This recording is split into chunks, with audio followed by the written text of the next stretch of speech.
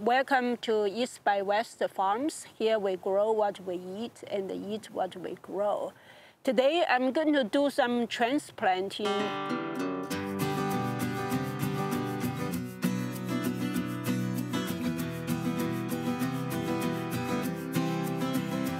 Here we had a few trees like some grapes, Concord grape, and red bud trees that I like, and two blueberries, and the Russian mulberry trees that I bought in October. Another thing I'm going to do is dig up some of the plants that have been growing in this property. So I have some bamboo, like I would really like to establish a colony in the farm, and also some artichoke, sunchoke that has been growing in here, but the space here is too small for it.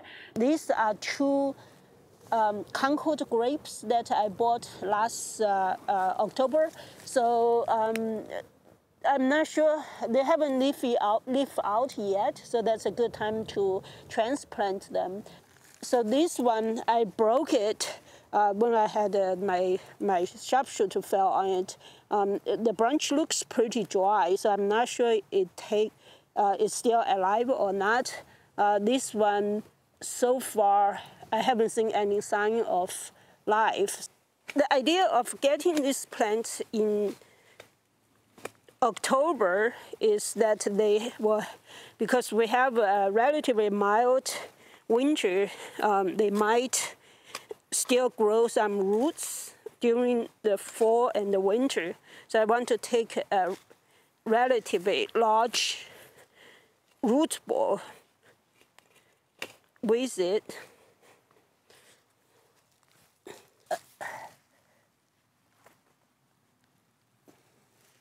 Okay, so this one seems to be, definitely the root has been growing actually, because when I got it, it didn't have a whole lot of roots.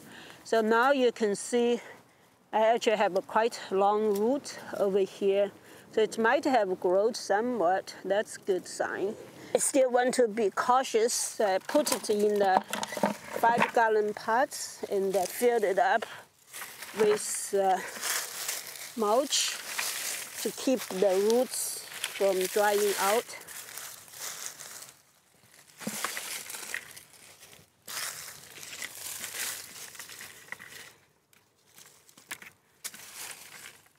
So I have cleaned it out, this area, and what I'm going to do is to put the grape cuttings or the grape tree down here.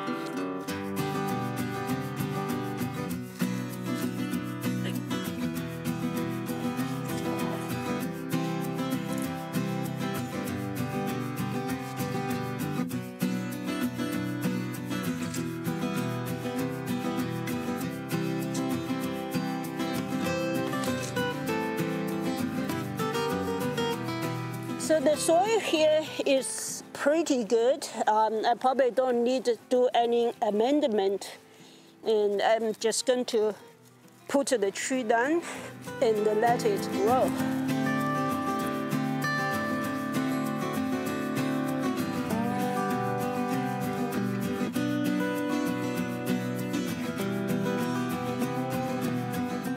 The final step, of course, is water it, so that make sure that to basically compact the soil around the root to drive out the air pocket. So you want to have quite dense water that it sit, and then it will drain out.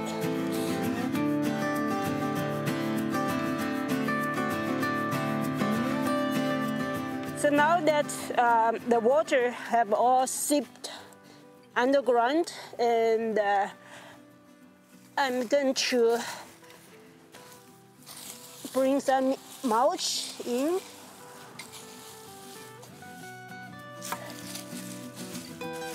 and place it around it.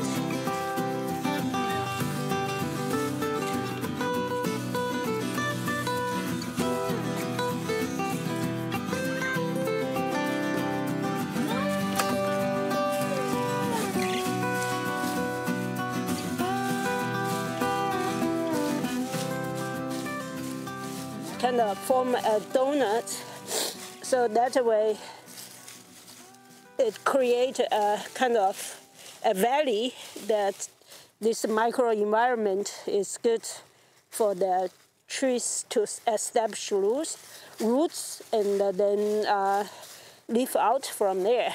One of the things that I really want to grow are the bamboo. It's a fast-growing plant. It can grow like several feet per day. It's a very good building material. You can use it for fences or trellis. You can even use it to build houses and all that. Then we can harvest the bamboo shoots. Just thinking of the fresh bamboo shoots to make my mouth watering. What we have here actually are the bamboo that actually my neighbor planted. They have not the timber bamboo, but the smaller one. And it's escaped to our site. We have been trying to contain it within this area by the fence of the neighbor. One concern, of course, is the runner bamboo that could damage the foundation. I've grown up seeing bamboo all over the place. It's part of my life. What I'm going to do is to dig this one out and put it in a tray and then take to the farm. Then I can start a plantation. So this might be a little bit hard to dig. Whoa.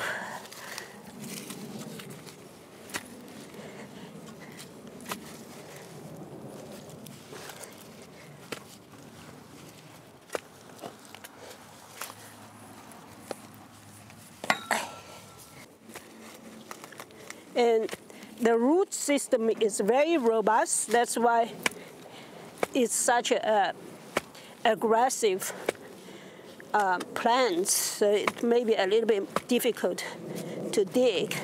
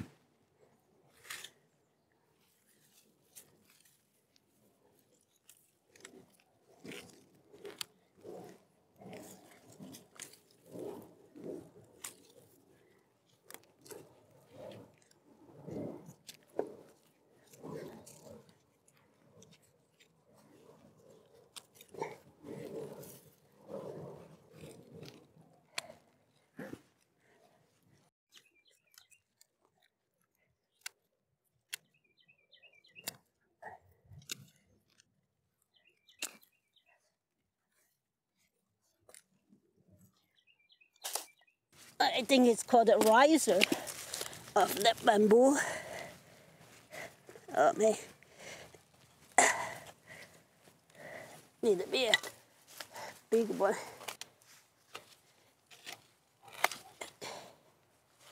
On the other side.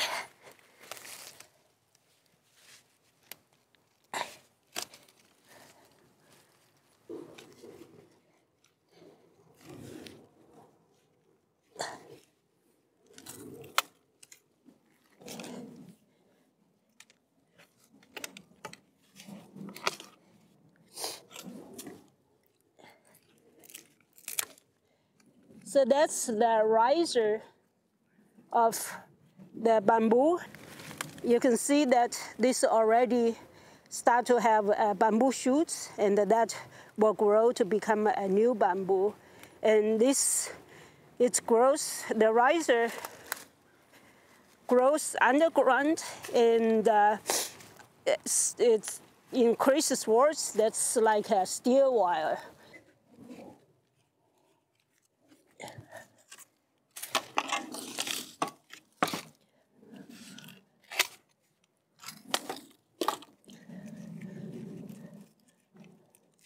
So this one, not sure if still alive or not. I just keep it because if it's alive, it will shoot up new shoots. The sharpshooter usually can cut roots pretty well, but for the bamboo riser, the sharpshooter is not useful.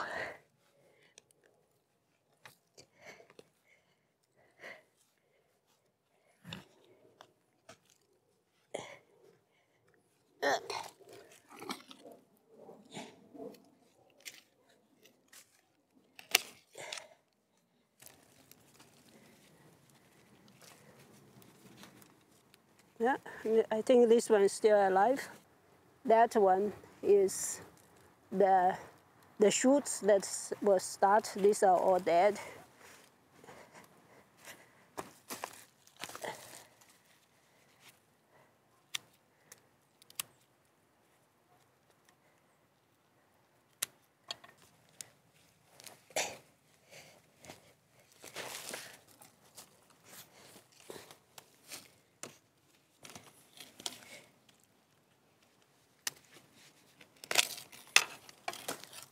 All right, so I got this one out. This will grow like wheat, better than wheat. That's it, that one, may still alive. And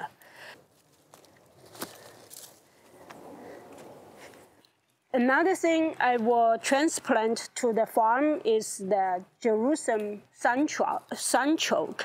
And we had bought some of this from the farmer's market and have been planted over here. So it's been here for several years. I actually like this plant because it has beautiful flowers, and also, of course, the tuber is also edible, but it didn't flower over here, so I wonder it's because there's not enough sun or some whatever reason. So I'm going to take some of this tuber into the farm and plant it over there and see whether I will get nice flower to enjoy as well.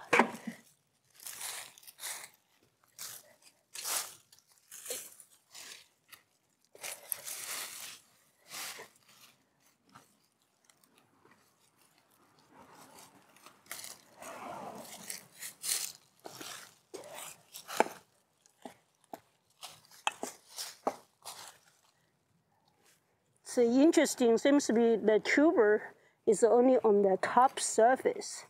And this thing is, once you get it, just a small piece like this will sprout and then grow and give you another patch. So I'm not worried that I dig them all out and then there will be nothing left over here because it will grow. You can never get rid of it.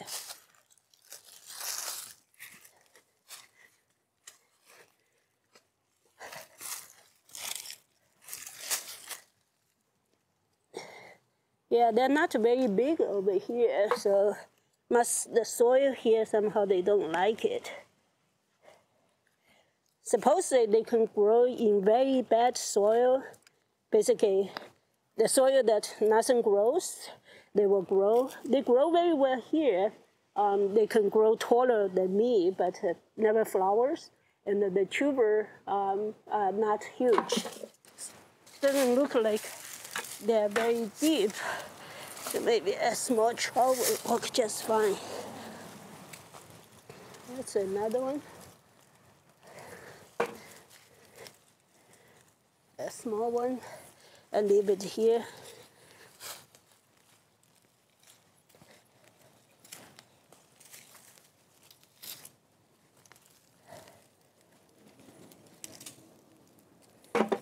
The nice thing with the artichoke is that you can, at least in Texas, you can leave it over winter and dig it whenever you need it. So they will keep pretty plump, you can see, in winter. And it's the smaller ones. They start to sprouting. And so that's kind of an emergency food also. If you want, you can leave it here and don't worry about it. I never fertilized them. I really just kind of has been ignored them. Just put them down and let them grow. And all right, so I got a handful. Another thing I want to transplant is some wild native Texas fruit trees. Here I'm at a city park that is pretty much uncultivated. It has a biking trail along a creek.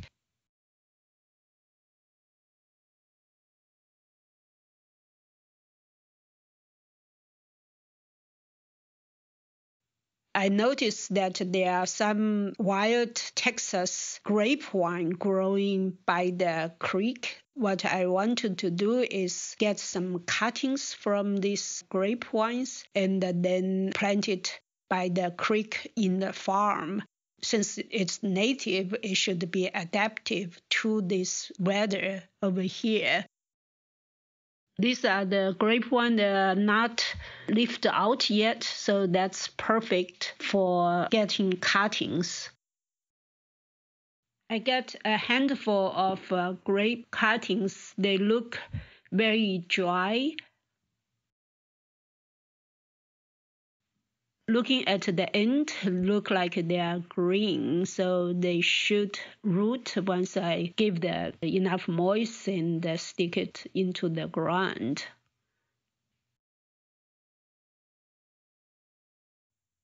This tree over here is a Texas white mulberry. We got some mulberry once, 1 year. They are not bad. It's a native plant and they just grown here without much care. What I'm going to do is to cut some of the lower branches off and trying to root it and see if I will get native white mulberry from these cuttings. Just by cutting the lower branches, I got quite a few cuttings. It's pretty green already. They should root. Hopefully we'll get a few mulberry trees. So that's what I got today. Some native Texas grape and some native Texas mulberry. I hope you enjoyed this content. Judging by the daily here, spring is here, so I hope you enjoy your spring garden as well. If you have any questions or comments, please leave it down below. If you have not done so, please follow our journey with